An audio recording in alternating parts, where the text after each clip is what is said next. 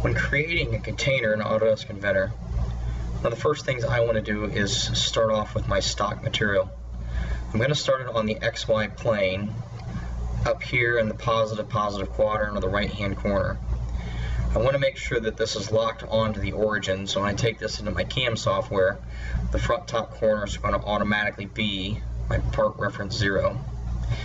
I'll draw my rectangle and try to decide how wide and how deep I want my block to be. For this example, we'll do a 3-inch by 3-inch block. I'm going to develop this up in a whole bunch of really simple steps, so I'm going to break this up into just the stock by itself. So I'm going to go ahead and finish sketch, and I'm going to extrude it. Since this bottom corner right now is where I want my PRZ to be, I'm going to extrude this into the negative direction. And it just happens to be that the stock that I'm going to use is 2 inches thick. Now I've got my entire stock, and I'm going to start whittling this away to try to create the block. One of the first things I'm going to do now that I have my stock is create an offset boundary around the outside. I like to do this so I don't have to be so accurate when I'm trying to create my rough stock. I'm going to create a boundary right now of 1/8 of an inch all the way around. That's going to be some kind of safety boundary that I can try to keep my shape within. What your shape looks like inside this part is really kind of up to you. If I wanted just a square box, then this part would be good enough. If I wanted some kind of other shape, then we'll go from there. But for right now, I'm going to go ahead and extrude just this safety boundary. I'll go ahead and extrude it back as a cut. And I'm going to say right now that the base of my container is going to be 1 inch tall from the base of it to the top of the lip. So I'll type in 1 inch. Now that I've got that developed, that's been defined, and I can go ahead and start designing my container. I'm going to keep this container as a fairly simple container. I'm going to come around and create a couple arcs around each one of them. I'm going to set that about 3/8 of an inch from the corner, and 3/8 of an inch from this corner, and I'll put a radius on. I think right now about 1.5 inches will look good. I'm going to go ahead and recreate that all the way around the outside.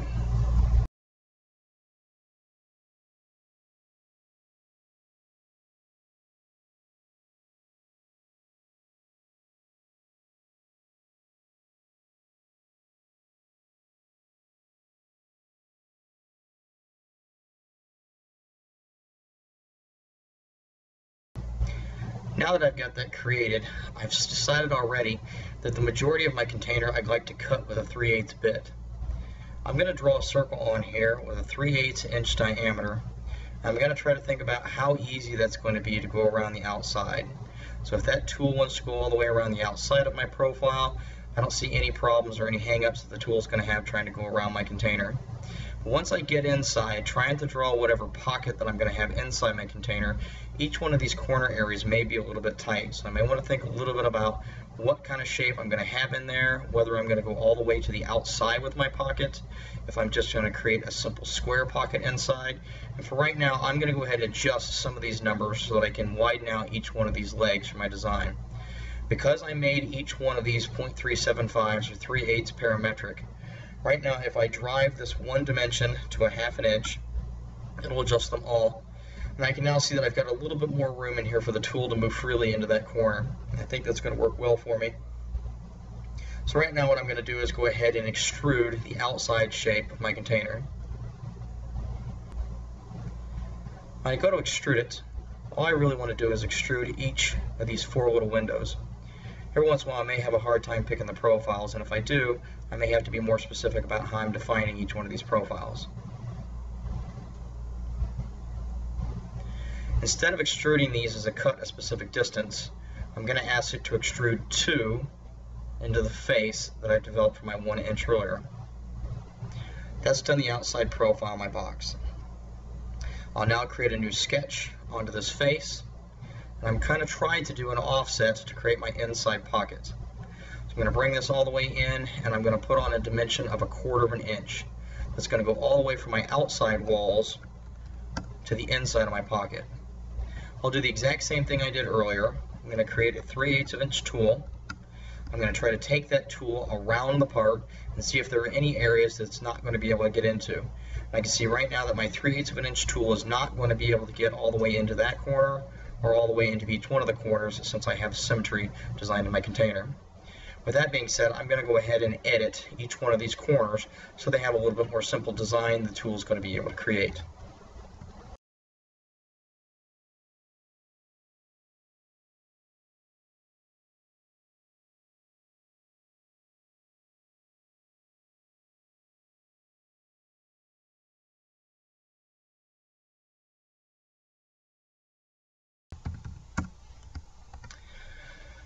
I know since the diameter of the tool that I'm going to try to use is 0.375, I want to make sure that each one of these corners that I've got my tool going into is at least 0.375, if not larger in the radius, to make sure that the tool has no conflicts with trying to go into those corners. So I've made each one of them equal, and I can go ahead and decide that I'm going to make this as a radius of 0.375 divided by 2.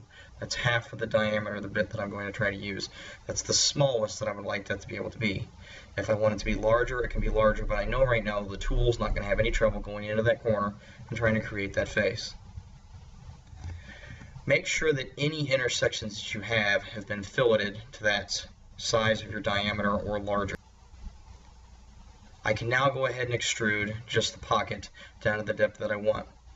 1 inch is my entire base, and I want to make sure that I leave a floor inside my container.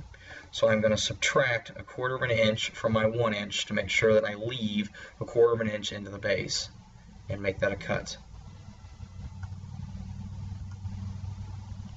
Now that I have that developed, the last thing I need to do is go ahead and create the lip.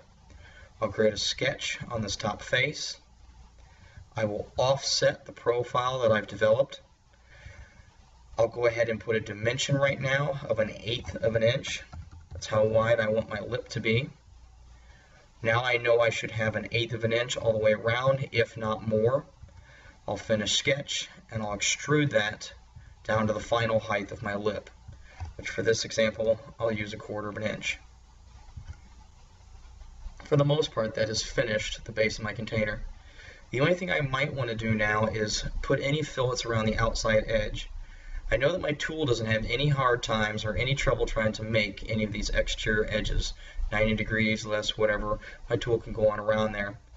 But for safety and smoothness of the box, I'm going to go ahead and knock off each one of these 4 major corners to try to smooth out the handling of the container. I want to do that before I go ahead and transfer the rest of that design onto the bottom to create the lid.